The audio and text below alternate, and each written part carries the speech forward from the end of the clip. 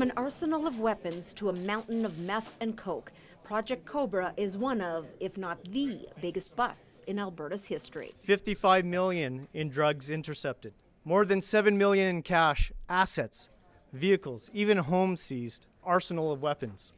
That included handguns, rifles, submachine guns, 19 firearms in total. The confiscation, only a quarter of it on display, courtesy a whole lot of team members, 300 of them, specialized police agencies across Canada and across the border, all targeting a multi-level transnational drug and money laundering organization. We believe these drugs originated in Mexico, and this criminal organization had established links with the cartels. These suspects had financiers, smugglers, logistic coordinators, transporters, and all the way down to street-level dealers. Officials say not only did they keep the drugs and the weapons out of the hands of kids and criminals, they also dismantled a major crime group. Today is a win for all Albertans. I truly believe lives were saved as a result of this investigation. In total, 15 arrests and 80 charges were laid.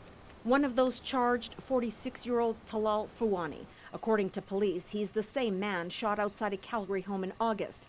He survived. His longtime partner did not. One of the charged, Mr. Fouani, is investigated during Project COBRA. I can't speak to any further information as it's an ongoing Calgary police homicide. All in all, Project COBRA is deemed a huge success, one that took 3 years to complete. But the end result? We not only cut the head off the snake, but totally eradicated a major drug route into Alberta.